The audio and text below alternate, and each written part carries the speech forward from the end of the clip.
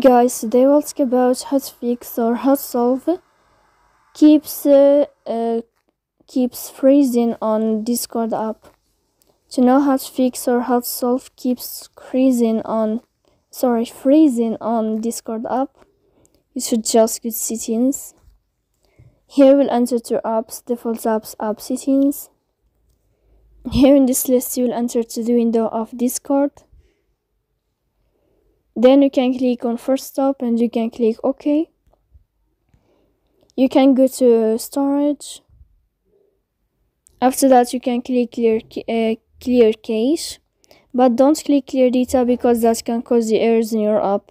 So please don't forget to support us via like and subscribe.